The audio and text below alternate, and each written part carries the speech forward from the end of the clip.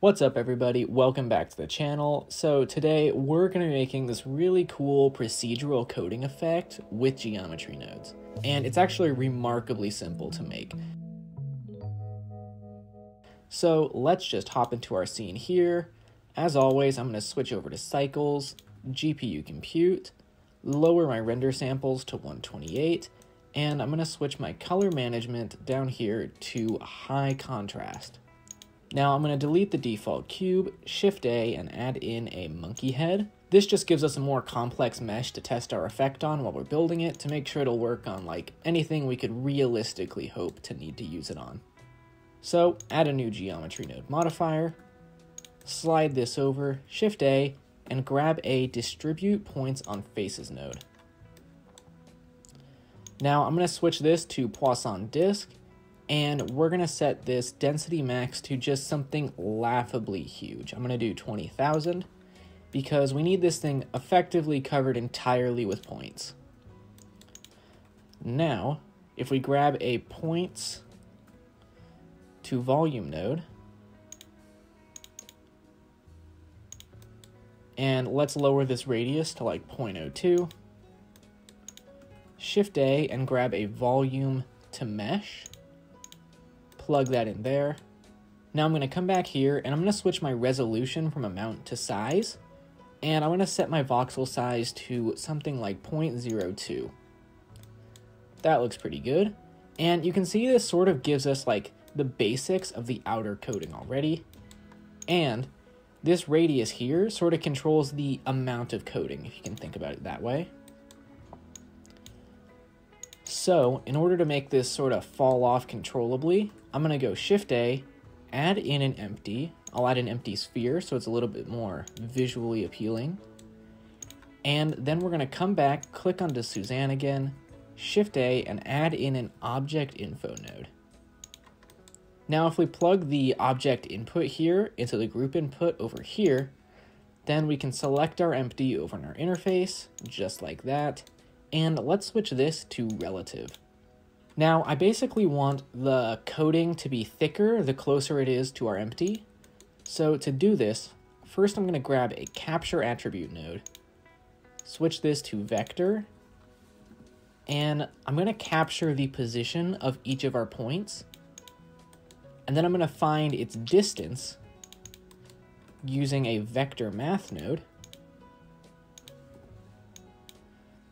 to our empty over here. And so if we just plug both of these in, then this value output here is basically just the distance from each of our points to the empty.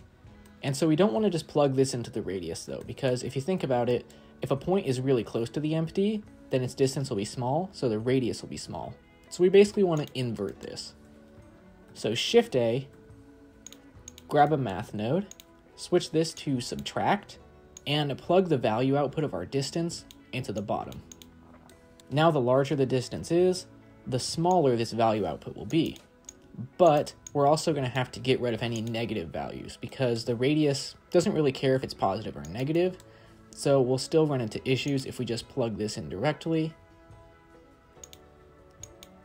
Let's just fix that easily by grabbing a greater than and a multiply node, and plugging our value output into the greater than value slot, and we'll set the threshold to 0, and then we'll just multiply these value outputs together, so that way if the value is less than 0, it just equals 0.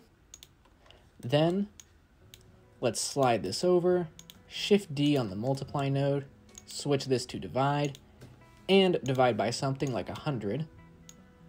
Plug this into the top, and plug this value into the radius. Now I'm going to Shift D on this divide node, and I'm going to switch it to multiply, and switch this bottom value to something like 4, and we'll just plug that in there. And now as you can see, we sort of have like an amount control. So if I grab a group input, and plug this in here, now I can control the amount from my interface over here. But it still looks really like speckled and spotted. So I'm going to slide this over And I'm going to slide over everything after my divide node as well. Shift A and grab a float curve. And now if we plug this in here and add in a point in the middle here and make sure it is set to auto clamped as well, we can just slide this up. And now you can see we just sort of have this sort of bulbous sort of fall off at the end. Nice and sharp, that's what we want. Now that looks pretty good, but as you'll notice, it's really inset toward our empty. Like, I kind of want the edge of my empty to define where the edge of this is. Easy solution, if we come back to our subtract node, you can see by controlling the value up here, we control the amount. So we can just plug the scale from our object info into the top value here, and voila. Now if we scale our empty, anything that's inside the empty's like sort of quote unquote spherical volume will be coated. Now I'll come over here to the end and Shift A. Let's add in a join geometry and a group input. And we'll just make the last operation joining our original geometry with our new sort of coating mesh. Now, the last thing we're going to do is I want to get rid of this sort of chunky blockiness that we get out of our volume to mesh node. And if you guys have seen my previous two videos, you probably know what we're going to do by this point. First thing we'll do is we'll add in a set shade smooth node, plug that in here, and then we're going to add in a set position node, plug that in right here, and an edge vertices node. So we can Shift A, grab a vector math node, and if we average the positions of each vertex, as you can imagine, that'll smooth this out.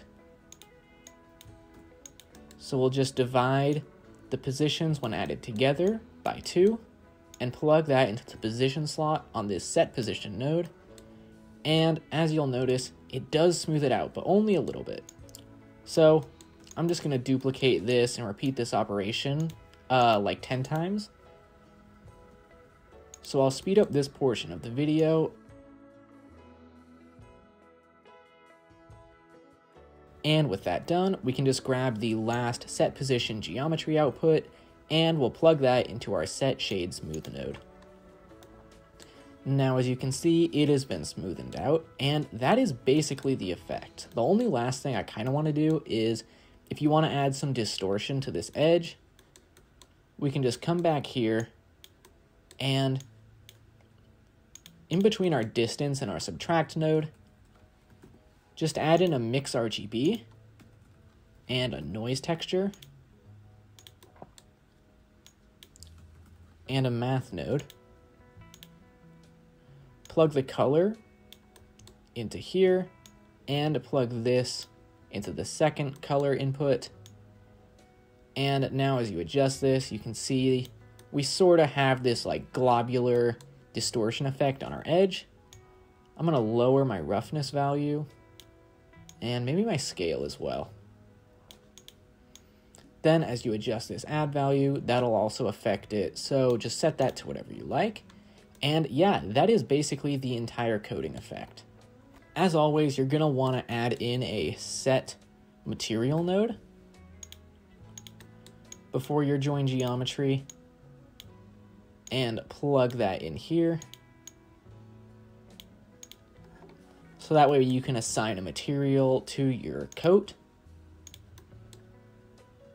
And I'm just going to apply something very simple to my Suzanne head. I'm going to add in a glass BSDF and just give it a really simple sort of ice shader.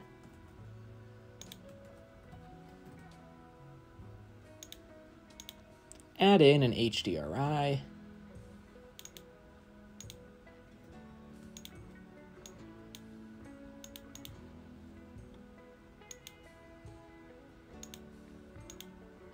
And there you go.